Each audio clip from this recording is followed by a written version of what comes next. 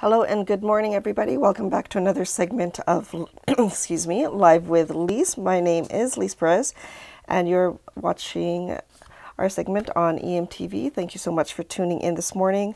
So our next guest, her name is Monique Shaw. She is a multi-award-winning British-trained interior designer, property staging mentor, and design influencer on House.com. She's been featured recently on TV shows such as The Homes and Lifestyles, as well as Style in the City. And she was also chosen as one of our 150 Canadians who stand out in 2017 via Standout Publications, and is the featured designer in the No magazine in YC. I'm super excited to introduce her because she has an awesome story and some awesome expertise. So I look forward to chatting with her. So good morning, Monique. Thank you for coming to EMTV. Good morning, Liz. Thank you for having me. You're welcome. So tell me, how did you get into the whole home staging business, interior design? Well, I was living in England at the time, and I used to work in investment banking and IT, and the big .com burst happened there. So I was laid off from my job in banking, and I decided to go into business for myself, and I wanted to choose something I was really passionate about. And interior design had been something I had always really been into. My mother was into, my grandmother was into, and loved watching Will and Grace growing up and Yes, designing yeah. women. And so I thought, I think it's about time I start doing something with this, because it was always in the back of my mind. So went to college, was a mature student, studied design. Wow. And yeah, that was in London back in the early 2000s. Best place for design. Yes, yeah, exactly. And here I am now doing both interior design for private clients and doing home staging for realtors, private homeowners, and home builders. That's awesome. And you got out of the industry in banking? Were you laid off or? Yeah, so I was laid off. The .com bubble just burst. There was way too many people in IT at the time. And so, yeah, that was just an unfortunate side effect. So many people in IT lost their jobs. Yeah. Very similar to here with the oil and gas, of lots of people losing their jobs. And I just had to retrain and learn something new. And I've made a real good go of it. And have you been able to use your banking knowledge and from that industry into your current profession? Yeah. I think it made me very disciplined, and having worked in IT, I still like that I can use those skills. Yeah. Because being a small entrepreneur, you have to learn how to do all the social media, all of your IT, setting up websites, logos, all of that. You have to do so much of it for yourself, because in the beginning you just don't have the funds. Yes, exactly. And technology is it's increasing so much so that you kind of have to learn it for yourself sometimes. Yeah, I think I'm a bit of a big techno buff. Right. I like having all the new toys and gadgets, and I've been purchasing so much for my own business, just camera equipment and video and, microphones and all the rest of it. Just getting more and more into it, as it helps me grow my business. Yes, you were actually telling me before the segment that you're looking into vlogging as well. Tell me about that. Yeah, so I've done a little bit of vlogging. I did one vlog post for Bell Mental Health Day, just encouraging people to look after themselves. And when you come home from work at the end of the day, it's time to just shed the work feel. And when you come in, you should just go upstairs, get changed, wash your face, take off the makeup, put on things that feel nice, comfy, cozy, comfortable, and just take a few minutes just to sit and maybe do a small meditation, or, at the end of the day, have that relaxing bath, eat something that's really nourishing, and don't just, eat for the sake of eating. That's right. Concentrate and be present, and just letting the stress of the day leave, because so many of us come home and we don't switch off. That's true. We always have the phone till we go to bed, and we're wearing the same clothes we came home in, and we don't get into bed or arrange our bed right until we're getting into it. So coming home, getting changed, wash your face, pull your sheets back and have it ready to jump into later. Yeah.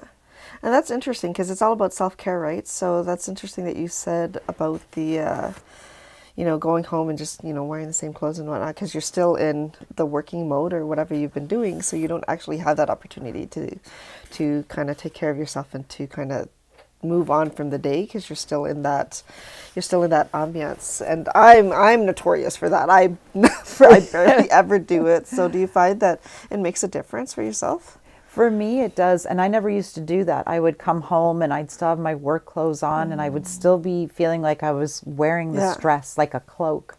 So now, like, the first thing I do, it's like I'm upstairs and makeup comes off and the pretty clothes, you know, get put away or laundry, whatever. And it's like my hair is up and, you know, I'm just wearing my Lululemons or whatever. I'll change right down to my socks because I'm in so many different homes all the time. That's right, exactly. I just want to feel like, you know, I'm in my bare feet, or I'm wearing soft socks that are not been in 50 houses that day, That's let's right. say, you know.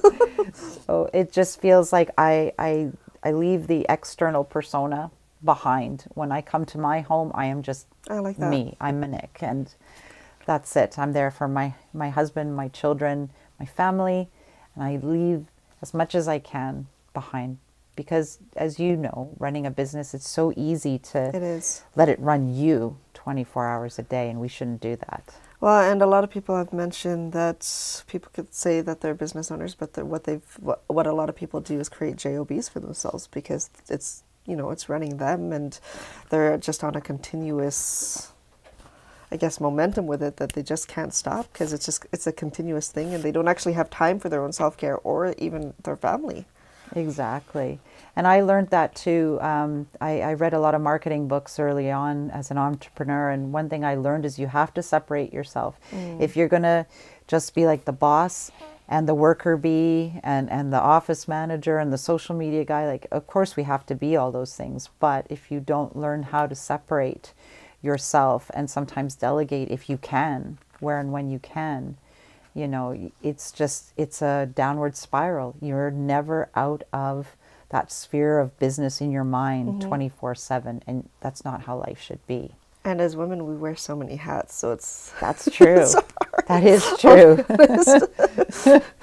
Because like some of the guests that we've had on the show, they're single mothers and they're business owners, and so I always like to ask them, like, how can they balance things? So and it's funny because not one of them has talked about self-care. Self-care. So I like that you talk about that. Yeah. Because we kind of, in all fairness, we tend to neglect ourselves because we wear so many hats, even as an entrepreneur, right? But like moms, wives, business owners, and as you said, the social media person, the tech person. Yeah, we're everybody. Exactly. So how do you find a balance? Because you've done a couple of shows. So how do you find a balance besides self-care? Well, I'm trying to just make a strong definition. Like I said, when I come in the house, I get changed, and then work Monique is done for the day. And that's right, my kids are there, and it's time to have dinner. So I switch off, and I have to think, okay, Pinterest, what am I going to cook tonight? and then I'm in that mode, and I'm focusing on, okay, right now I'm cooking for my family, and then it's homework, with the kids, and sitting down. Okay, now I'm the parent, because my husband travels a lot, so I have to do a lot in one day on top of my own business. Yeah. But it's just defining little moments. Right now I'm the chef. Right now I'm the tutor. Yeah. And when the kids go to bed, then it's me time. It's me. And you had mentioned, do you put your phone away then? Oh, I wish I could say I could. And I try. I do try, and it's inevitably something will go wrong if I do. But I try to check it a lot less, or at least leave it in another room instead of right beside me at all times. Which so I'm the known for. Light flashing on. What's that? Exactly. Yeah, and it's. I like that you say that, because you were just telling me, like, after the show you're actually heading to Banff just to kind of get away and things. So it's nice to be able to do that, because you had mentioned you haven't done that in a while, right? So. Exactly. And how many kids do you have? So my husband and I have 4 children between us, all teenagers. Oh wow! Got your hands full. Yes. It's not so bad. Boys? 2 girls, 2 boys. Mm. Yeah. they're interested or getting into relationships and things like, yes, I want a boyfriend. Oh. Yes, that's starting to happen, and kind of gotta learn with them because we have experience, you know, and we're grown adults. They don't necessarily want to hear about our own experiences. Their friends are the most important. Exactly. But yeah, just trying to still be a mentor and not just be like the buddy. That's right. But finding that delicate balance of I care about you, I love you, but I'm also your parent. And, you know, you get a little bit of both. And do you find, like, even as a business owner, because it might be easier for someone that has a 9-to-5, kind of creating that balance with their kids and whatnot, and attention with their kids. So do you find as a business owner it's harder, or are you able to be more flexible with that?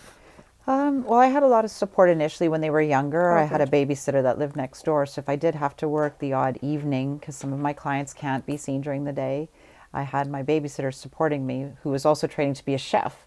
So my kids were wonderful, very well fed while I was gone. But as they've gotten older, I've been teaching them more and more cooking skills for themselves, getting cookbooks that are age appropriate. Or like my daughter's vegetarian, and so she eats just vegetarian. My son is not. So it's trying to teach them to be self-sufficient and cook the things that are good for them, but that are appropriate to their, you know, way of eating as well. Is she the only one that's a vegetarian in the family? Yeah, I kind of, I have a foot in both camps. At home, I'm more vegetarian. If I go out, I tend to eat more meat when she's not there. But no, she's very respectful, and we're respectful of her as well. It's all about personal choice, and as long as it's healthy, like most things in life, as long as it's done healthily, you just have to roll with it. Yeah, we tried being vegetarians. Not for very long. No. And as you said, every once in a while. Yeah. So tell me, you are a design influencer at house.com. So tell me about that. That sounds interesting. Well, I am on house.com, and I post a lot of different idea books, as they call it, which is a lot of it my own work that I've done in staging homes or design. And I also create different sort of other kinds of idea books that are things that I've amalgamated on House that I like, or, you know, that catch my eye, different types of themes, you know, colors and trends and so on and so forth. And House awarded me with a House Influencer badge a good few years ago now. And yeah, that's how that came about. Is that how you got into the kind of, it's a website, right? So is that how you got into the blogging stratosphere? Well, with the blogging, that was more just to do with my own website. Okay. You know, I used to be a writer. When I was in the UK, I ran my own business creating products and inventions for mothers and babies. My son was very colicky as a baby, would scream for hours, and I had no way of soothing him. So I created little products just for him, but decided to create that for other moms and babies, and that grew into writing for parenting magazines, and that grew into blogging for my company that I have now. So I enjoy writing. Yeah. And I'm a passionate writer myself, so I like to kind of hear those type of things. Yeah. So speaking of trends, what do you think is the trend in the interior design world right now for 2019? Okay, I get really happy about this because it's a lot of it's like wallpaper, and I love wallpaper. Wallpaper, dark walls, lots of geometric patterns, mixed metals, abstract paintings in mixed metal colors and things like that. And I think that wallpaper is vastly underused here in Canada. In the prairies, we tend to play it safe. We're always playing it safe with colors. Yeah. No one wants to use all neutral. It's all neutral. Yeah. So when I, you know, saw that wallpaper was making a big comeback, my husband, who's a wonderful, wonderful man for putting up with my ideas and passions. He's put up a fair bit of wallpaper in our house in the last year and a half. But I just think it's like art for your walls. I agree. Yeah. It is art, and it enlivens the home. If you just have a basic painted wall, or you could have a wall with a pattern that when you look at it makes you feel nice. You know, again, it's bringing that soothing kind of element to the home. Whatever makes you feel good in your own home. Exactly. Like, celebrate it. And so how long have you been in business or in the industry? In the industry, I've been doing this probably 10 years nearly, with design and then incorporating the staging as well. And so if you can remember back even in the past years, so the trend right now, how is it differentiated from past years? Well, we were in extremely hot markets up until about three and a bit years ago. And that was just like gangbusters. You could sell a house within 10 hours. And I did that quite successfully with staging. You know, I would prep a home and it would go on the market the next day and it was sold by sundown. And while that still does happen occasionally, it's not the norm anymore. That's right. So, you know, your staging and your stager has to be the right kind of individual. Okay. There's a lot of different kinds of stagers out there, and we're not a regulated industry. So doing your research and making sure that you're hiring somebody that's qualified, but has insurance, a business license with the city of Calgary, all those are kinds of things that you should be looking for. And the best stager out there is definitely one that has interior design training, so that they are putting the right looks and touches into your home so it looks current at all times. Yes, absolutely. And not just like what we call the hobby stagers, where it's just their taste. You got to make sure that your stager is properly trained, and that's why interior designers make the best stagers. And what type of a stager do you think you are? What type of stager do I think I am? Well, I think I tick all those boxes. Like, for me, I take business very seriously. So I want to have a very legitimate business. So for me, the first thing that I did in starting out in this business was I got my business license. Then I got my insurance. But I made sure that I went to a reputable training company. I went to certified staging professionals, who I'm now a mentor with, and I'm also their ambassador for Canada. And I have a beautiful lady I work with at the moment who I'm mentoring now to get up and running with her own business in this tough economy. And yeah, that you got to just make sure that you're legit and have something to offer. If all you say is, well, you know, I know how to dress a room. That's right. It doesn't necessarily mean you know how to dress a room properly and you have the business acumen to deliver that product in a quality way. Well, and it's interesting that you actually say that, because even, and not even just in the staging industry, but in just various industries, I've heard people say, you know, so I gave advice to a friend and now I'm a coach.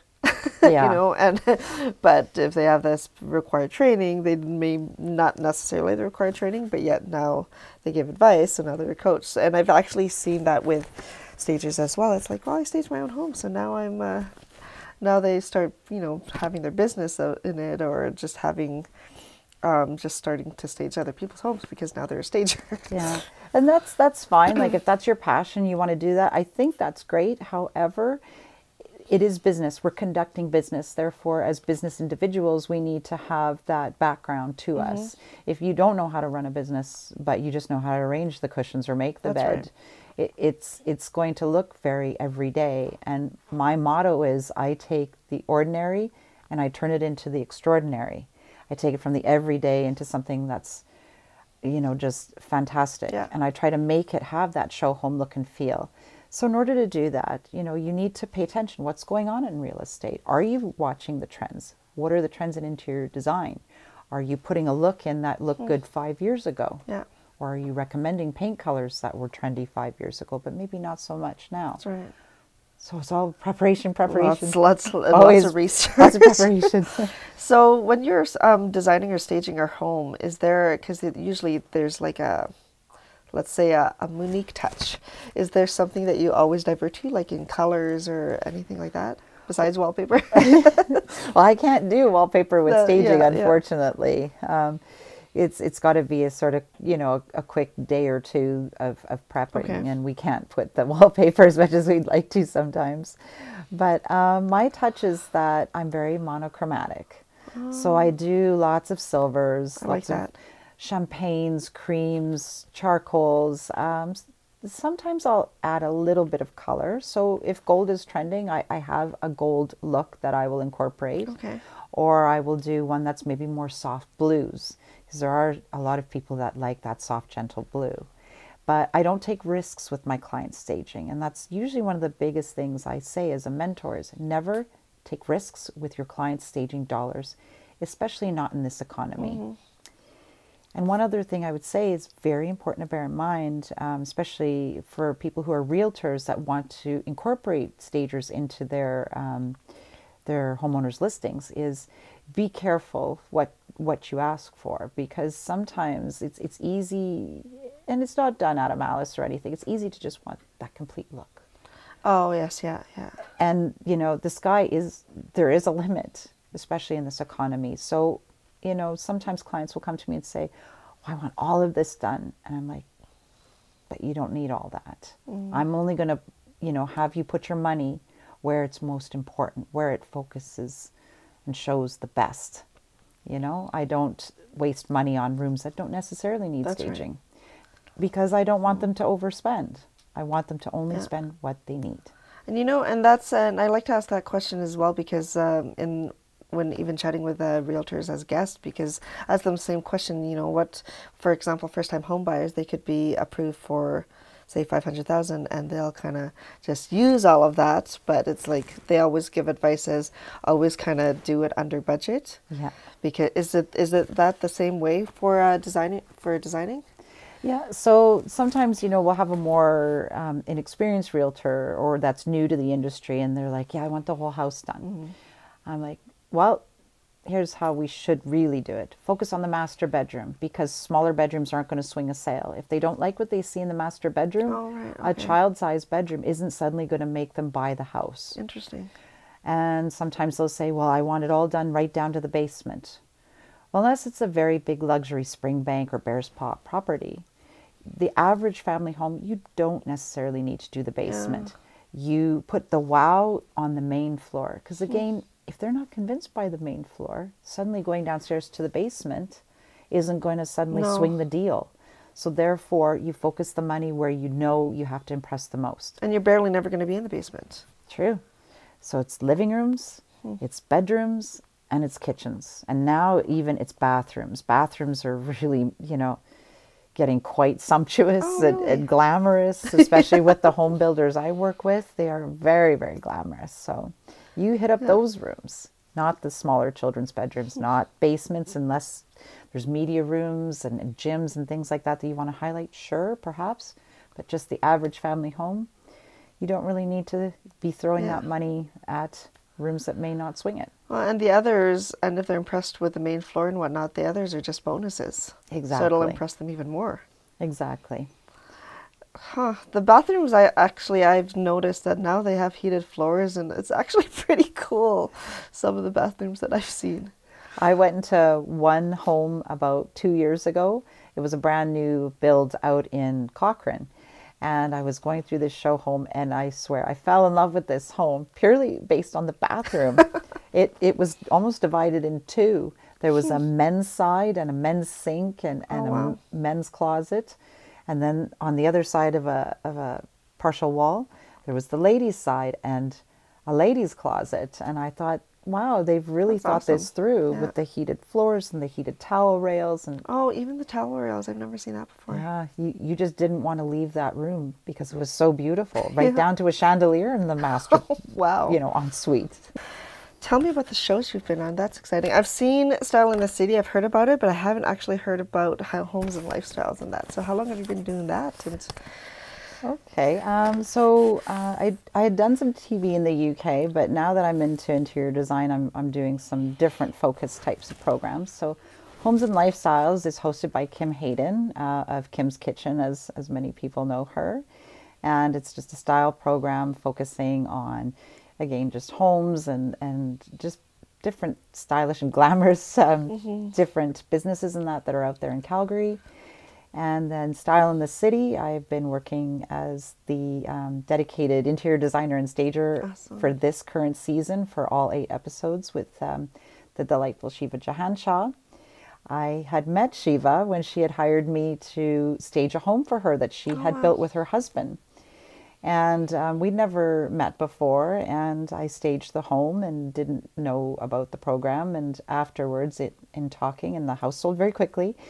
But just in talking, we found out that she had known, her husband had known my brother for many, many years. Oh, wow. Small world. They worked in the same business industry themselves, doing excavation and all of that. So out of all the people, she had known my brother for years. And so, you know, it's just been wonderful working with those two ladies. They're both very dynamic, you know, just these wonderful, big, bright, beautiful personalities. And I just love being able to, you know, talk about the industry and design, staging. It's all very important to me. They're my passions.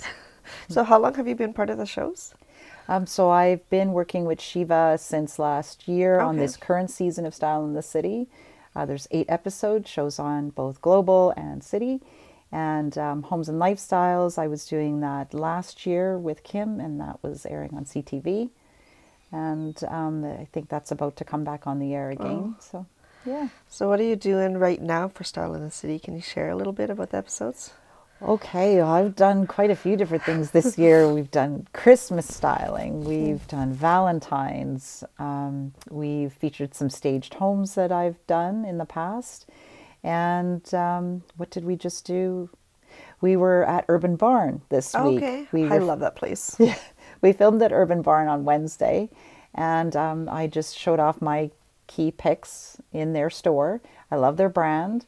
So I was styling a living room, a dining area, and an entire bedroom, and did a giveaway for that as well. So yeah, it's fun. So you're used to being on camera. A little bit. Just a little bit this week. So, and also you were actually part of Standout Publications as well. That's exciting. Yeah, so they got in touch with me and said that they wanted to feature me as one of their top 150 Canadians that stood out for 2017. Yes, I remember that feature.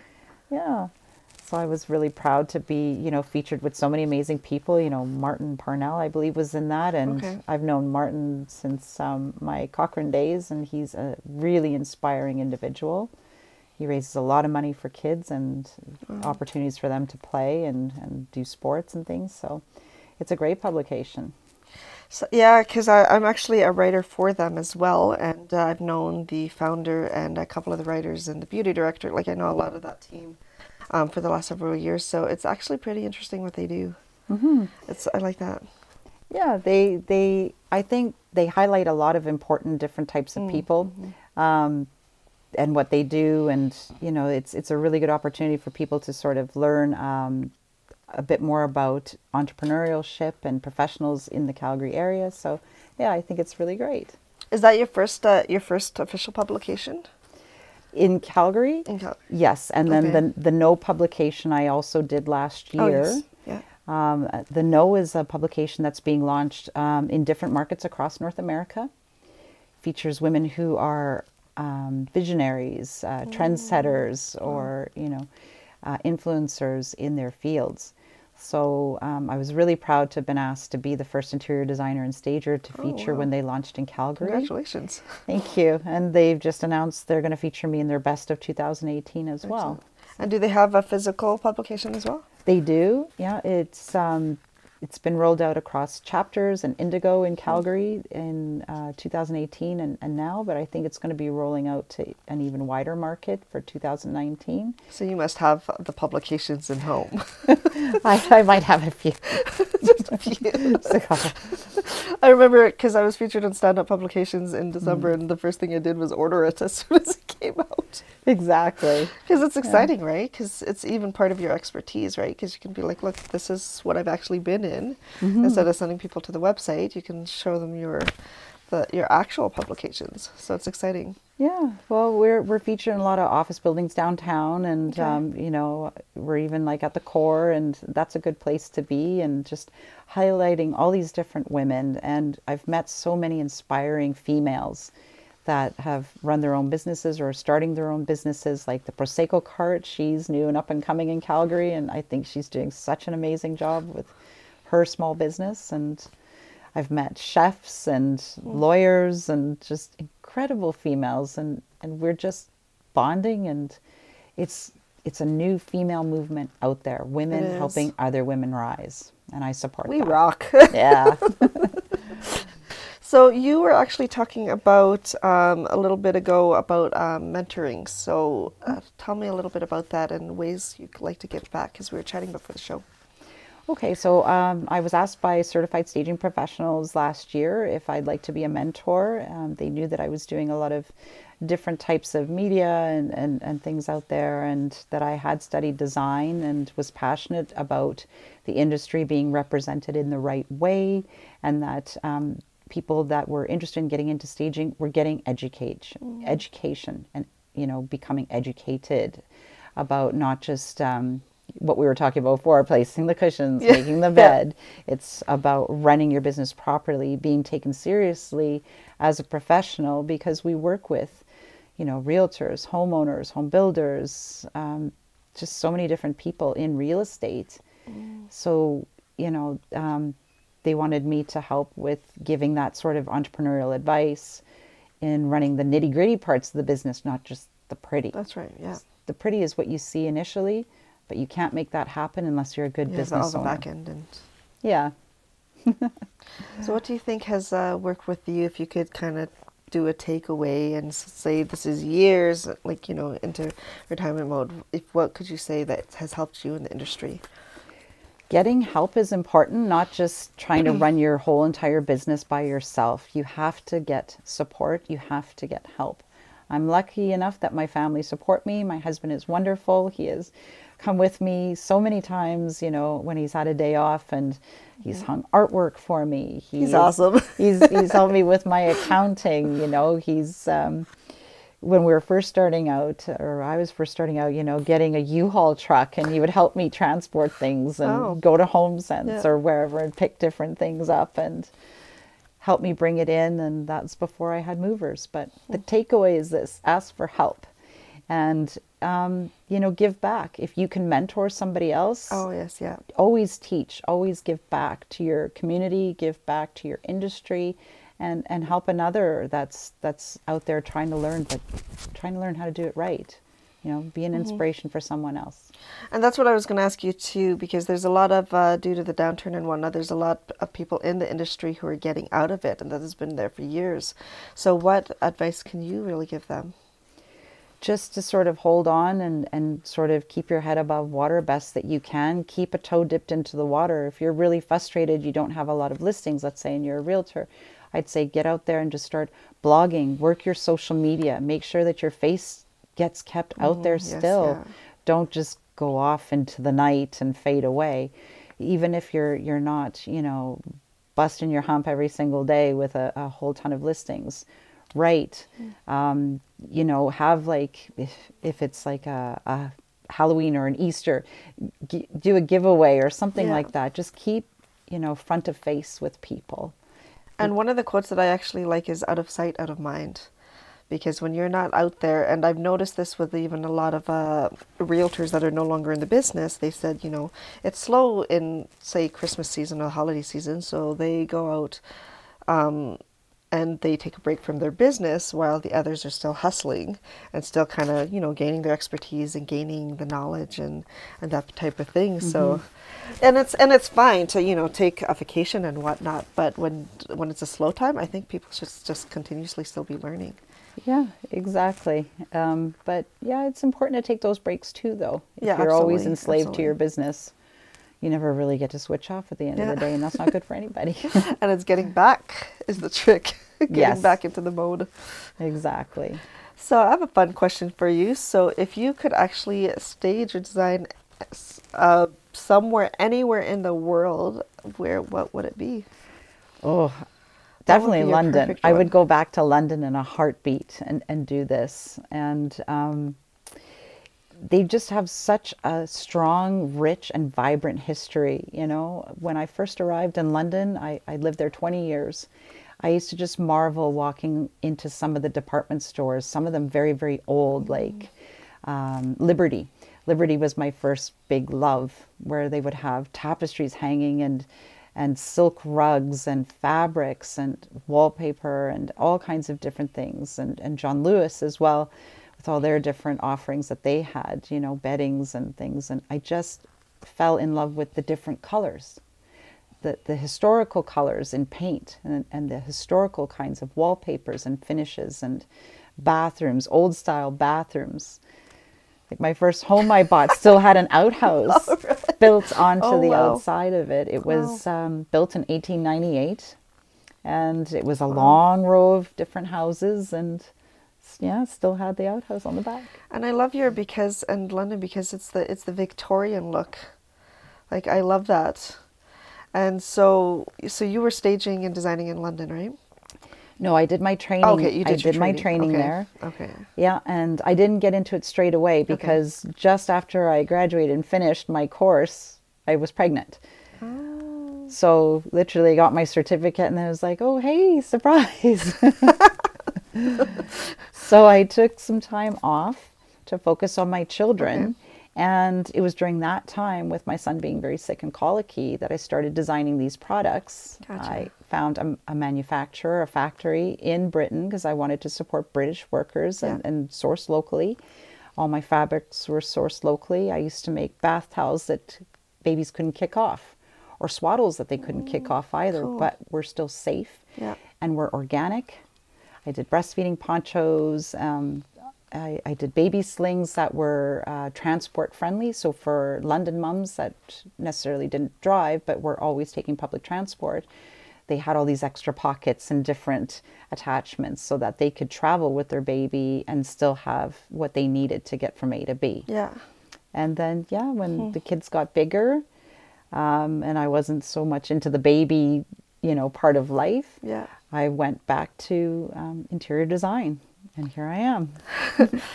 So you've been, so you trained in London, but you've been doing some research and stuff. So how is it differentiating from our trends and the industry in North America? How has it changed, or what's the difference? Because it's European culture, right? So what would be the... Exactly. Yeah. So they're not afraid of wallpaper there. Oh, I'm sure. And color. And that's one thing that I really miss, especially like I was mentioning about the historical colors. That's always stayed and resonated with me a lot. I used to like going to art galleries there too for inspiration, just to see how color has evolved. But not only color, when you would look at oil paintings from like 300 and 400 years ago, or go into palaces, like Hampton Court Palace, I lived nearby, and just to see like the furnishings and the detailing and all of that vastly influenced me.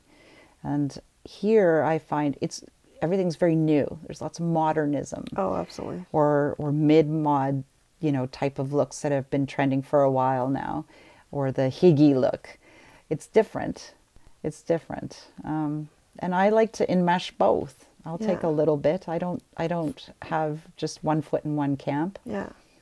And do you find that when you're staging various homes and things, it's all kind of a cookie cutter creation that people tend to divert to? It does. It does have that cookie cutter look and feel to it sometimes. Like, you're going to have the Joneses in one house and the Smiths in the next house, and they're all going to have the same kitchen, and they're all going to have the same lighting. And the first thing my husband and I do when we buy homes, and we've bought a few and we've moved a bit, first thing we usually do is start ripping out the builder grade lighting. Oh, really? And it's always the same. It's always the same, and you don't have to spend a ton of money on lighting. Yeah. We have purchased lighting even just through online retailers, but we'll get it home and we'll respray them. So if we're into, like that nice matte black look, we'll spray all the lighting in that one uniform color. They may not all be the exact same style, but they're all the same color. So at least we're marrying that up together, and it's just keeping it interesting.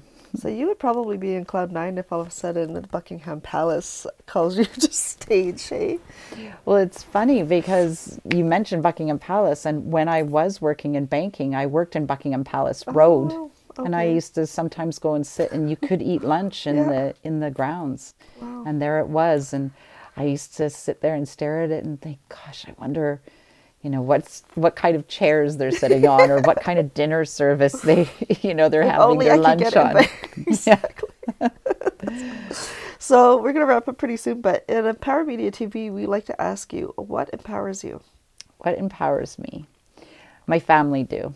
I'm very blessed and I'm very loved and I'm very lucky to have so many amazing people, you know, in my life that I can come home to or talk to. And that's what empowers me, and good friends and wonderful women I'm meeting in the industry through networking and that.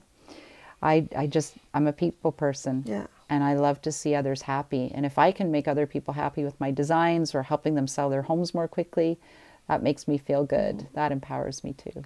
So with that, as a woman entrepreneur, a womanpreneur, which is what I like to call it, but as a woman entrepreneur, what advice, quick advice that you can give to other females that are wanting to get into the industry?